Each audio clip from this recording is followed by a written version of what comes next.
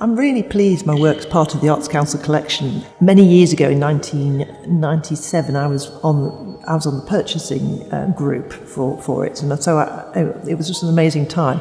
And I just love the fact that difficult work, like this piece behind Neither From the Towards, is collected by a national collection, because they look after it and they don't put it into an auction a couple of years later like a private collector might do. I think it's just a great collection, and having contributed a bit to it, A, with my own work, but also helping buy work for the collection, makes it particularly special, really. I think the arts is such a brilliant thing for every young person, whether they're going to go off and do maths or science or physics or engineering or whatever they're going to do, because it makes you think laterally, it makes you think differently.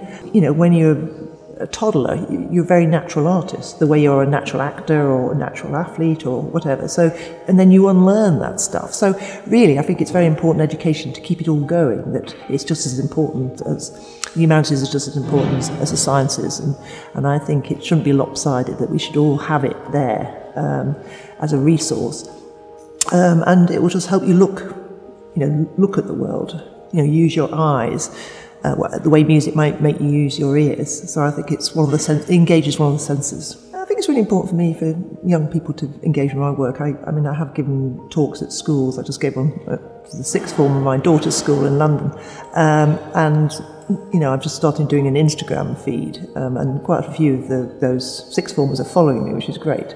And I've had a few comments saying it's really great to help. Now I'm doing A-level art, that I can see the way you think and look at things. And so I think it's, obviously I benefited hugely from doing art as a teenager. It gave me a whole new direction to my life that I would never... I had such a rich life being an artist. And it's also almost like doing a philosophy course, studying art. So I think it helps you look at the world and understand and digest the world. I say to a young person who wants to become an artist, follow your dream, give it a go. It's not the most easy career in the world, and there's a lot more artists now than there were when I was starting out. But I think even if you study art and you don't become an artist, there's so many people who are now very renowned for other things.